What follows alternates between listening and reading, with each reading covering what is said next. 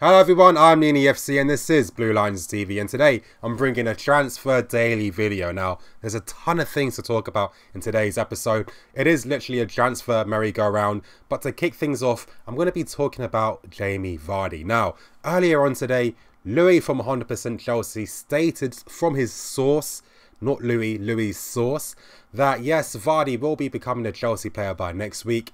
He's going to be playing his last game for Leicester City this weekend, and that a move is trying to be finalised. Now, what he is stating as well is that, yes, we do want to loan Michy Batshuayi to Leicester City for the season, and that's going to possibly allow us to then bring Vardy to the club. Now, before I get into the tactical reasons for why I don't really think Vardy would make sense at Chelsea, I was given some piece of information earlier today in regards to another possible transfer target for up front, and that is Christian Benteke. Now, we know that Conte has been looking at Llorente earlier. So, for like the past year, it seems Conte is looking for a physical target man, someone where he can lump the ball up to them. Especially with how we play, we like to play the quick balls on the transition to our strikers. Like to bypass midfield. Once the strikers hold the ball, the rest of the team can come and support them. And that's how Conte likes to play. That's why he's always favoured a striker like that. He's realised with Michy, he actually can't get performances like that at a high enough standard to really suit the system. Morata would be wasted, I felt, if he was just to become a target man striker like that. And Christian Benteke is an option being looked at, as well as Jamie Vardy. Now, Benteke, to me, this guy is the best target man in the league. I feel sorry for him. He gets lumped every type of ball at Crystal Palace, but end of the day, he is a good striker. He's not awful. He's not useless. He could potentially do something at Chelsea with better players around him, especially when he is the best striker aerially in the league, and he's got decent technique. I think he'd make more sense than a Jamie Vardy, because in regards to Jamie Vardy, this is a guy I really like. His tenacity, his passion, and it's his mentality too. He's always on the move. He's always looking for space. He never stops. He never hides. He always wants to be an outlet. But in regards to him making sense at Chelsea, now I'm thinking like this. If we use a 3-4-3, we know that the central striker has to be comfortable and adept at dropping deeper so he can link up with the other front two. I'm not sure that's the best use of Jamie Vardy, because again, Vardy does all this stuff without the ball. His runs in behind, his movement, his harrying. He's a guy that doesn't get involved in the build-up play at all. And I feel that if you were to bring in someone like that, you would have to adapt your style. Potentially, this could bring reason to a 3-5-2. Of course, Morata being the guy that plays off Vardy. And in a way, we would be using a target man. But instead of Vardy having to use his strength to hold off defenders, he'd be running onto balls. That could potentially work on the counter-attack, especially if Conte's looking to become more of a counter-attacking team. But at the same time, is that the most effective way for us to really break some of these teams down? I'm not quite too sure, to be honest. Even then, in regards to this whole transfer merry-go-round, Leicester City are only going to sell one big player this season. Now, there is truth behind Mahrez, Vardy and Drinkwater. But Leicester aren't going to sell all three. That's not going to happen. Now, in regards to this transfer merry-go-round, if we were to bring in Drinkwater, that would mean that our move for Oxlade-Chamberlain isn't going to happen. Now, Conte and Marina are making Oxlade-Chamberlain the #1 target so far. She's been having a lot of meetings with him, and everything's falling in regards to, Arsenal accepting a fee. Now, Oxlade-Chamberlain is willing to go if he has to. He has no real affinity in terms of making sure that he definitely wants to end his career at Arsenal or anything like that. He's also looking for a nice pay rise as well, which he'd get if he came to Chelsea. And also for tactical reasons as well, Conte really wants Oxlade-Chamberlain, because Conte knows this guy can be the guy who can play left wing back or right wing back. And also I've got this guy in midfield as well. So he's actually a jack of all trades players. I'm getting 3 players for the price of 1.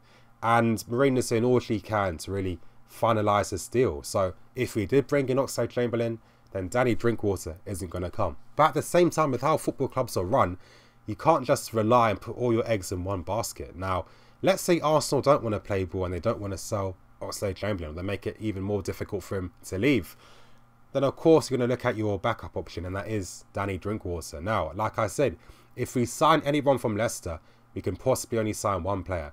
Of course, the information from Louis' source regarding Mitchell going on loan to Leicester City to bring in Vardy, that could be a potential placeholder to be able to bring in 2 players from Leicester, because of course Leicester would have a quality option ready for them, and maybe they'd be more willing to negotiate with a potential move like that. But in regards to Drinkwater, that all stems down to the facts of, you know, whether we get Oxlade-Chamberlain or not. So it's all going to fall down to that. But it is fairly interesting, and, you know, there could be a criticism in regards to leaving transfers too late. But at the same time, that is pretty rich coming from me as well, because there's been tons of fantastic deals pulled off at the last minute all the time. And sometimes in football, most times clubs, they're just not going to sell someone unless they've got their insurance back up in, or unless they've replaced a player that you want to buy from them. It's just the reality and nature of how football works. And let's be serious, what club has had a successful 100% transfer record every single window? It just doesn't happen. Football doesn't work like that. You're going to have particular years where you do get lucky and get most of the players you want. Other years, it's not going to be the same. So it's just part and parcel of what we have to expect and realise as fans. But anyway, moving on to some other stories now. It looks like Barcelona are turning their attention to Willian. Now, Willian is a transfer target, meaning that, of course, Barca are looking at a variety of players to fill that left-hand side. Of course, they looked at Dembele, Coutinho. Willian's another player they're looking at as well. He'd be a cheaper option than those guys, and they feel they could potentially be able to bring him in and get him. Honestly, this is just me hypothesizing. I just butchered that words, but in a perfect world, let's say we did sell Willian to Barcelona. Now, instead of us turning our attention to Jamie Vardy, I'd love if we turned our attention to Riyad Mahrez. Drop in the Mitchell deal if they want to bring him on loan or whatever. That would be the most sensible thing. That would make the most sense, because of course Mahrez being able to cut inside from the right on his left foot is something that would really transform our attacks. Now, a lot of you guys know on Twitter, Mahrez is a player I really love.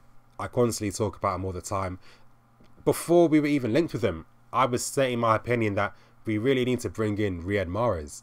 And I think that with his skill, his dribbling ability, his vision, being able to take on a man, plus his shooting ability, that would make a lot of sense. And that would upgrade our attacking fluency, because Mahrez is adaptable at linking up the play and dropping deeper.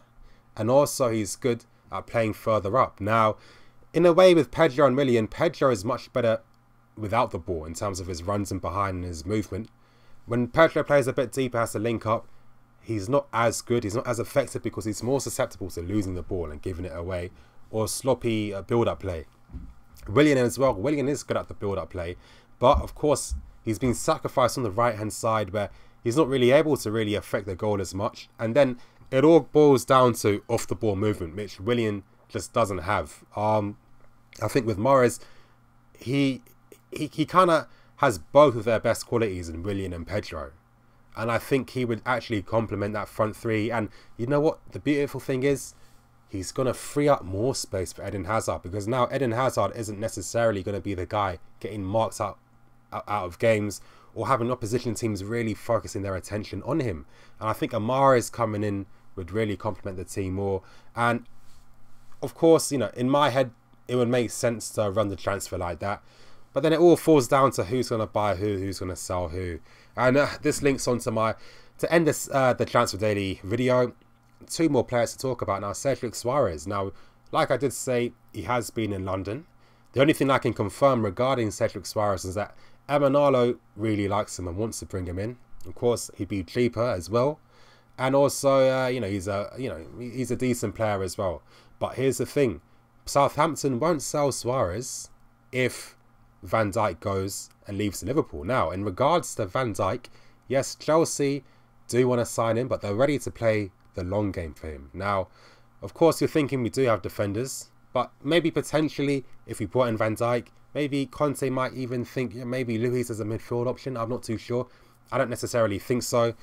But sometimes when you do have exceptional quality on the market, clubs do have a tendency to just going for them. I mean, we saw that last time at United when Van Persie was available, and Sir Alex Ferguson changed the whole way the team played just to be able to fit Van Persie in with Rooney, because originally Kagawa was a guy who was going to play behind Rooney so Rooney could play further up.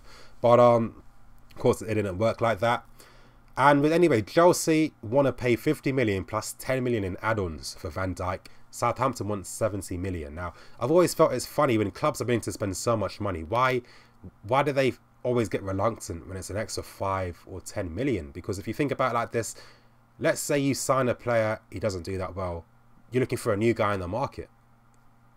You end up paying another 30, 40 million. That ends up being, what, 70 million, 80 million over 2 years.